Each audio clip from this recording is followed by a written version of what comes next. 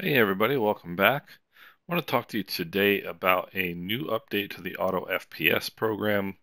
I'm not going to go through everything about the program. I'm just going to go through the program basics and then what's been updated. And I'll put links in the description. I've done a couple of videos now, pretty in depth on the program and what it does. Real quickly to go over it for those of you who are not familiar, and pardon the kind of the poor visuals here. I've had to scale up my desktop to be able to show you a good clear picture of this. At the top, we've got the connection status. So, number one, you always want to start this program before you start Microsoft Flight Simulator. The other thing is you don't want to use the auto start option. There's an auto start option when you install the program. You don't want to use that. You want to start the program manually. There's auto start options, I believe, with FSU IPC or with the sim. So it'll start whenever you start either of those two programs. But you want to start it manually, and you want to start it before you start the sim. Now there's this connection status section here at the top, and MSFS, Sim Connect, and Session. So these three turn green when you launch MSFS and it starts. Sim Connect will turn green when you connect successfully to the sim. And Session is simply a flight. So when you load a flight in the sim and Auto FPS is working, then that will turn green. Now these are the sim values. There's your FPS value, and it will register your FrameGen FPS. So if you've got the FrameGen mod running, or if you're using native FrameGen on an RTX 40 series card, it will register what FPS you're getting with the FrameGen, which is fantastic. These are your current TLOD and OLOD values. This is your height above ground level. This is your current feet per minute climb or descent, and this is what your cloud setting is in the sim at either, ultra, high, medium, low, etc. Here in the general section, if you click the on top box, it will always keep the Auto FPS app running on top of your Microsoft Flight Simulator window if you want to be able to watch the values as you're using the sim or as you're changing scenarios, etc. Now, this use expert options box will normally be unchecked when you load the program for the first time, and you can set a target FPS. Now, it will automatically detect the app will automatically detect if you're using PC, VR, or FrameGen. You can set a target FPS independently for all three of those. So you can have, if you're somebody who flies sometimes in VR and sometimes you fly in just, what do they call it? Pancake mode, 2D pancake mode on a monitor. You can set a target FPS for your monitor mode. You can set a target FPS for VR, and you can also set an independent one for FrameGen. If sometimes you use FrameGen, sometimes you don't. It needs to be achievable. It needs to be something that your system can regularly and easily attain. If you set too high of a target FPS value, you're going to cause problems for your sim. One great option, this here is called Auto Target FPS. If you select that, you see this box turns to auto, and what it does, the app will, during the first 20 seconds of a flight, it will automatically it's going to monitor what your FPS value is, and then it's going to determine based on what your FPS value is during that period of time and set automatically an appropriate FPS target for you for whichever mode you're using. Fantastic tool. Flight type, this is VFR, IFR, and generally speaking, what this means is generally aviation aircraft would be VFR. Even if you're flying an IFR flight, you're going to be lower to the ground, and your TLOD might be different, or the desired TLOD you might want for a low level flight, VFR type GA flight, is going to be different from an airliner flight. And these two selections will automatically preset different variables that are generally going to be appropriate for most people that are using the app. So if you want to be really, really simple about this, launch the app, set auto target FPS, and then pick either GA or airliner. and go, and you're good to go. Now, if you want to get more in depth, it's got the expert options, and you check that box.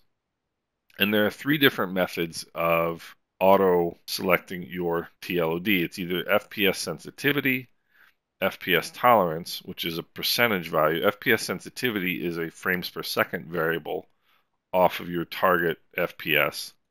FPS tolerance is a percentage off of your target FPS.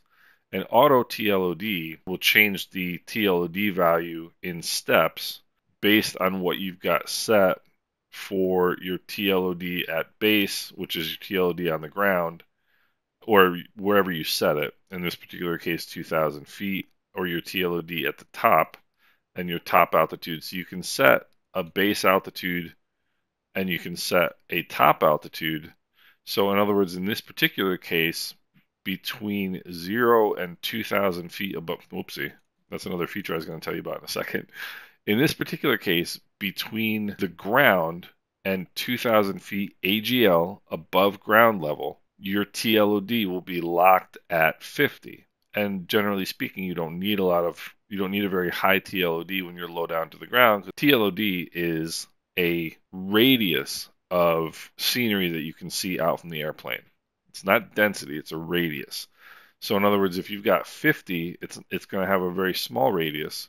If you set it to 400, it's going to have a very big radius. You're going to be able to see the scenery in detail at a further distance from where you are. And when you're low down to the ground, obviously you don't need a large radius of scenery because you're low down to the ground. You can't see things far off in the distance, and in particular when you're at an airport, because you're usually surrounded by buildings, trees, etc., and you're not going to be able to see far out in the distance anyway. And so by having a high TLOD at a low altitude, all you're doing is rendering scenery that you can't really see, and it's not going to make a big difference to your sim experience. And then you can set a top altitude for above whatever altitude you want to set. Your TLOD will be this value. So let's say you're doing, an airliner flight. You might want to set it to, I don't know, 5, 7, 8, 10,000 feet, and then set it to whatever TLOD value that your system can handle very well. And then once you exceed that altitude above ground level, your TLOD is going to be this value. If you're having trouble achieving that value, the target TLOD that you have set, or the target frame rate that you have set, the program is going to automatically decrease your TLOD, your terrain level of detail, to try to get your system enough performance headroom to be able to get your target FPS, to be able to hit your target FPS. If it goes down to the lowest TLOD that you have set, in this particular case 50, let's say your system is struggling to produce good FPS, and it lowers your TLOD automatically down to 50, which is your lowest value, and you still can't get good performance, you still can't get your target FPS consistently, if you have the decreased cloud quality box checked, what the app is then going to do, it's going to decrease your cloud quality from, let's say, ultra to high, from high to medium, etc., because that's the next kind of most impactful setting that affects FPS a lot. And this is one of the new features in this update, which is a GPU load based cloud recovery system. And this is absolutely genius. So it's not only going to measure performance in terms of FPS, but when your GPU is under heavy load, it will then decrease cloud quality to give your GPU some relief. Okay, and we'll go into that in just a second. And the auto LOD function is this one down here. It works similarly to the auto TLOD up here, but it simply affects your object level of detail rather than your terrain level of detail. OLOD in general is not as important to performance as TLOD. So that's why that's not really the most important one to be changing. Now, another feature that I was going to show you real quick that I accidentally used was if you double click in an area of the app which is not a control, like in other words, you're not double clicking the on top box, it will progressively hide the different sections of the app. So getting back to real quickly what the app does, the biggest change in this particular update is that the cloud quality decrease option for when either your target FPS can't be achieved at the lowest TLOD, which is what we talked about, or when the GPU load is too high. And that is a tremendous change. So it's going to be monitoring your GPU load. I already talked about if you want to be as simple as possible, if you just want to open this app and just use it, turn off the expert options, select your flight type, click Auto Target FPS, and you're good to go. So the big changes in this version 0.4.2.16, is the new decreased cloud quality option based on GPU load. Now this is independent of your terrain level of detail. So your cloud quality can now be changed independent of your TLOD.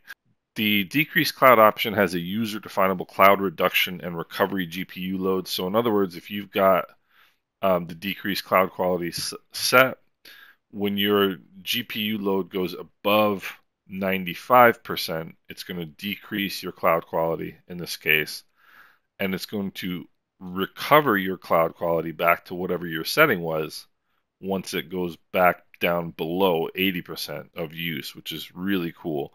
So in order to do this, you have to have the GPU Z companion app running. That's the GPU Z performance app. I'll put a link in the description so you guys can find that. You can start the GPU Z app at any time when you're using Auto FPS. You don't have to start it before Auto FPS. And the GPU load reading for Auto FPS, in other words, when it's what value it's reading, is averaged over 5 seconds. So if you have like a split second spike in your GPU use, it's not going to cause the app to either decrease or recover your cloud quality setting. It's only over a 5-second average. If you have GPU load selected, which is this here, then you would have, see, when you use FPS sensitivity, the activation method for the decreased cloud quality is TLOD. So you would set a recovery TLOD. So once your TLOD gets above this value, it will recover your cloud setting back to what you had it. FPS tolerance is the same. It's the auto TLOD option where you can decrease cloud quality based on your GPU load. And you can set the different step sizes, the LOD steps, if you want larger or smaller changes to your TLOD as you get closer to your base or your top altitudes. Yeah, that's pretty much it in terms of changes. All right, let's take a look at updating the app. You've got your little dog icon here, Auto FPS. Double click, and it opens. And what it's going to show you is that new app version 04216 now available here. Click on that, and you come here. Simply download the installer. Save that. Open this.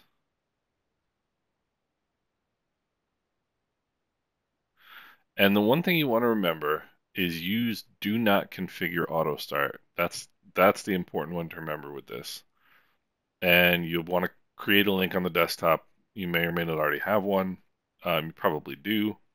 Or in this option here, you can remove the app if you want to. So I'm going to click on update, and it's going to ask me to close the app. So I'll do that. Then we'll click update.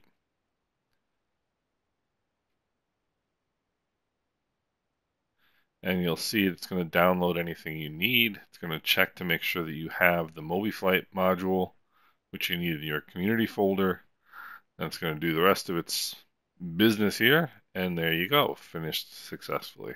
As I said, I've made a couple videos now on how to do this, so it's not worth me going through the entire thing all over again. I'll refer to those videos in the description of the video below. I'll put the links. If you guys have any questions, please don't hesitate to ask them in the comments section. The developer of the app is unavailable for the next couple of weeks on vacation, on a well-deserved vacation. However, there is an extensive README section on GitHub that he's written that's going to answer a lot of the questions that you guys have. So if you have issues, if you have questions with the app, I'll put a link in the description to the GitHub location, obviously, if you've never used the app before and you want to download it for the first time. But that will also take you to the README file so you can see all of the README information. And just the last thing I'll mention before we go here is if you're using this app and you're getting stutters, freezes, or crashes to desktop, and you're not getting those when you aren't using the app. So presumably in that case, the app is the cause. The most common reason that this happens is because people set too aggressive an FPS target, which is why I really recommend just using the auto target FPS because we're emotional about FPS as flight simmers. It might dent your pride if you've got, to put 25 or to put 30 or to put 40 or whatever, but you need to select a reasonable, achievable target FPS that you can achieve, that your system can achieve on a regular basis. Otherwise, you're asking for performance trouble. So, issue that people kind of ask about is why is this, I'm getting stutters with this app. That's why. Again, any questions or comments, please feel free to leave them in the comments section. And I hope you guys are doing well and have a great day.